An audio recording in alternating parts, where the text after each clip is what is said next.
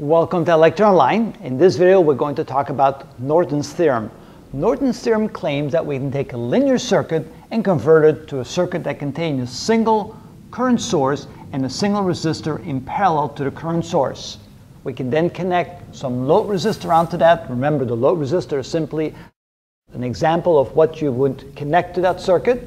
And then what we can do with that circuit, we can then calculate what the current is through the load resistor. If we want to calculate that, we can say that the current through the load resistor is equal to the current provided by the linear circuit. So that would be Norton's current, as we call it. I sub n stands for Norton's current, which represents the singular current source representative of this circuit times the ratio of the resistance of the other branch, which would be the Norton's resistance divided by Norton's resistance plus the load resistor. So that would be the current going to the load resistor.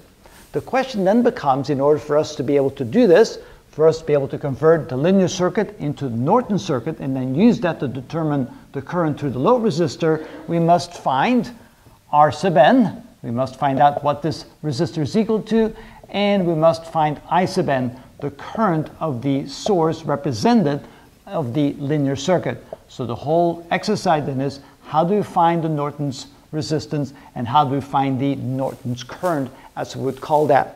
So that's what we're trying to do with the Norton circuit. We simply take the linear circuit, convert it to something that looks like this, a singular current source, a resistor in parallel, and then the exercise becomes, how do we find the Norton's resistance and how to find the current in order to determine the current through the load resistor of the circuit. And that's how we do that. Now in the next video, we'll show you how to find R sub n and I sub n.